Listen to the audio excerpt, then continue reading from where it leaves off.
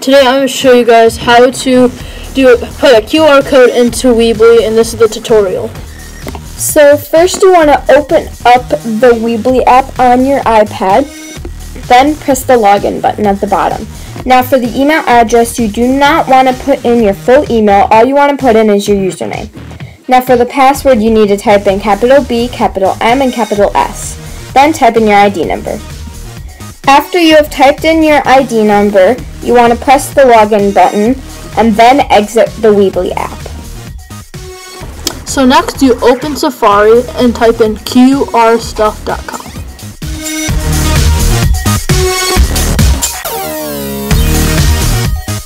Now you want to go to the website that you want for your QR code and copy the link for it. Then you want to go back to qrstuff.com, and if you look in the content area, there's a website URL box. You want to paste in your website URL there. Then you can also change the color of your QR code. I'm going to change it to this pinkish color. Next, you zoom up and take a screenshot of the QR code.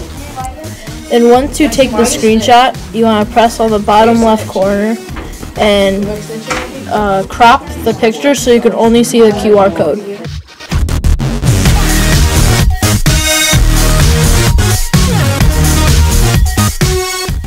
Now that you have your QR code, you want to exit the Safari app and open your Weebly app.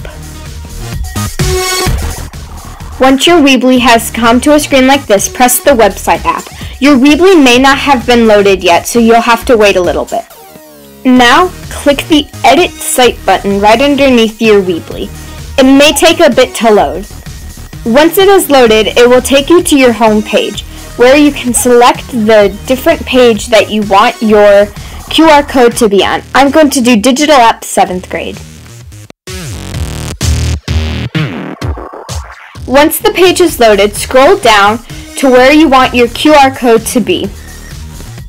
Then, click the plus button at the top and select the image button. You want to hold it down and drag it to where the blue line is and release your finger from the screen.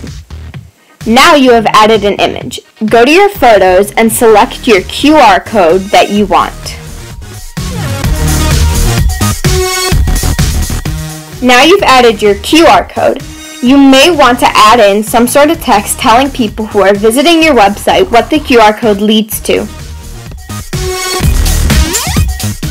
After you have done that, you want to go to the top right corner and press the preview button. This will lead you to a screen where you can make sure that your final Weebly is looking good from a viewing point.